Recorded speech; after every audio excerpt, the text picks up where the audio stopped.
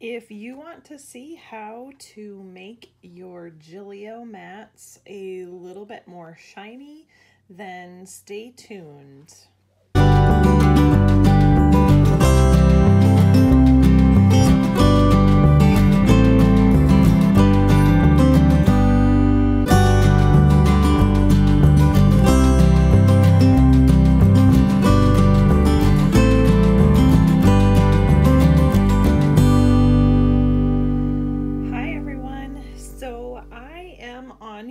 I wanted to show you guys something I just kind of figured out by playing around, and y'all can thank me later because basically the issue that I had with my Gillio cover has sort of pushed me into exploring a little bit.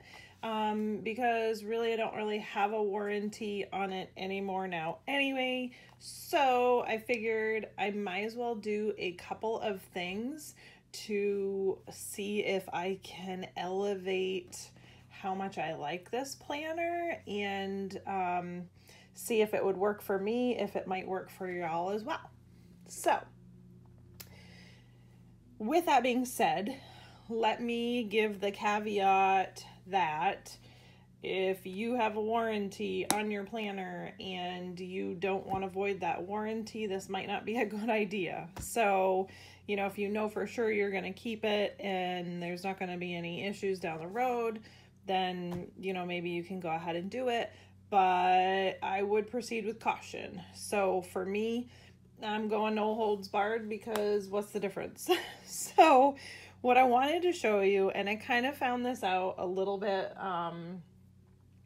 just playing with it a little bit since I wanted to make it a little bit more shiny.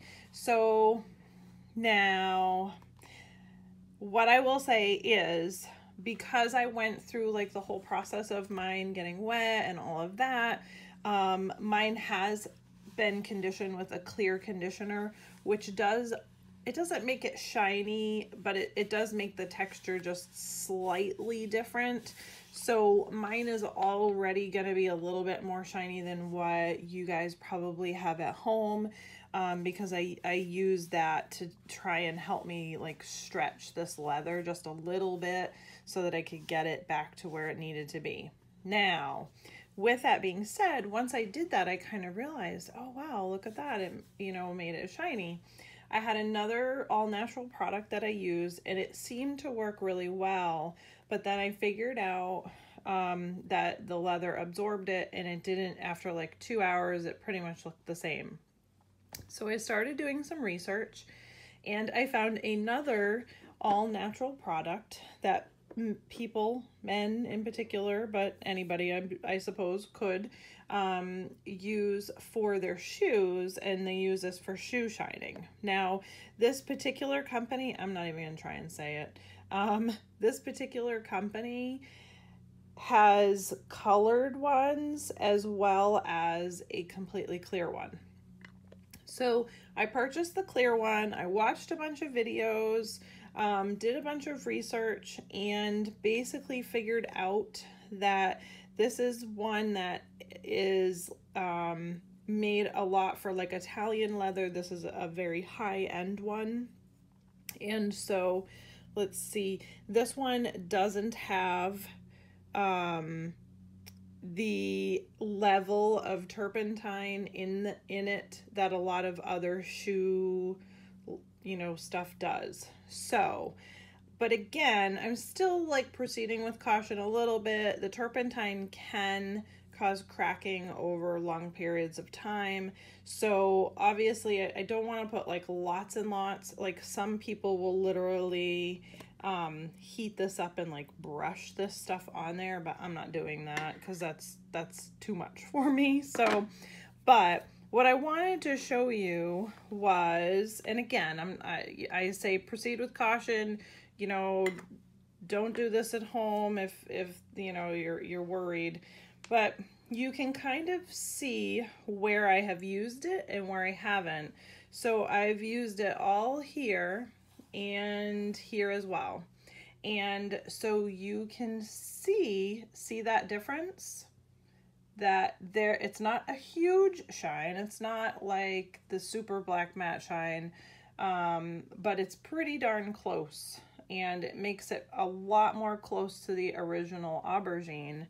Now, I did a test spot underneath here, and I did that about, I don't know, 3 hours ago or so, and you can see it did not dry like the other one did. So this one seems as though it's going to stay in.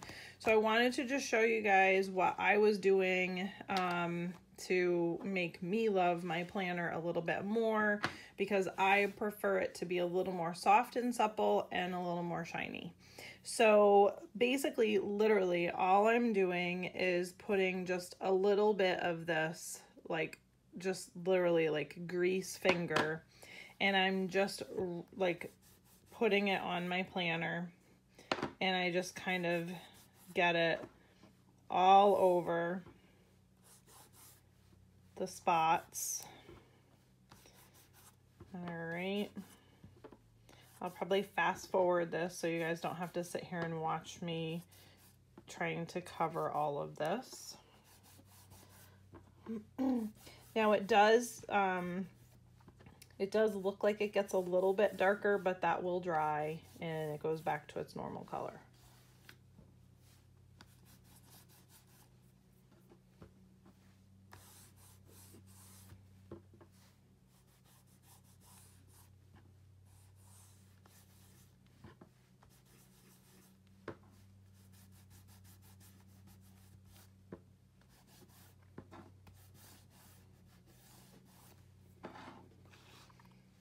Okay, now the next ingredient is a horsehair brush. I got this on Amazon for less than $10, and it's super, super soft.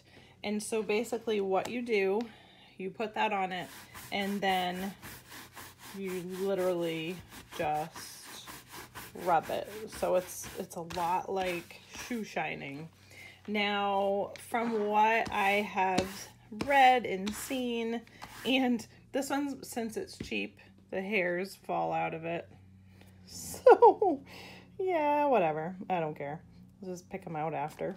But from what I've seen, like, the more friction, the more shiny.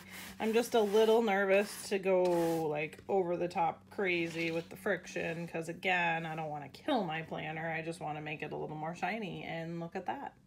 So let's see if there's a spot. Yeah, there is. Okay, so you see how shiny it is here, and then in here I didn't really get it. So see the difference? It's pretty matte right there, but fairly shiny here. So basically, from, you know, my experience with this particular product, it does work. It does definitely give you a little bit of that shine.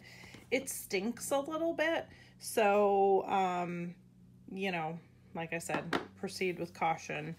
This area that I had done a few hours ago, it dissipated. It just was, initially when I opened the container up, I was like, good golly, that is stinky. So, but you know, I mean, this girl's gone through stink and high water and everything else, so you know, she could take it now.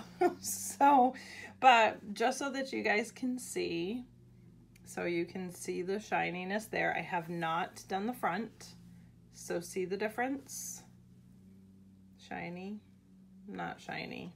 So I'm definitely gonna go over the whole entire planner, because I love that. I love the shine. I want to keep the shine.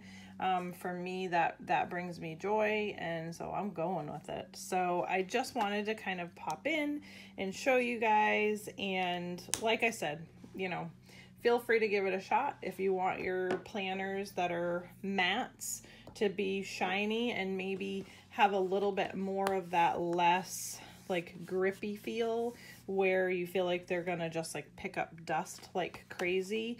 And the fact that these are, you know, they're protectants. Now, do your research. I mean, I'm not saying this is the one you have to purchase, but there are a lot of them out there that have high levels of turpentine, and you just want to be careful with those because they can break down the leather over time. So you really do need to be careful with which ones you use. There are a lot of different ones on the market. This just happens to be the one that I saw the best reviews for and said was, you know, going to be the closest to being the most natural.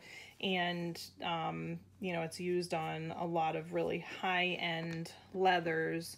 So for me, I was like, okay, that will work for me.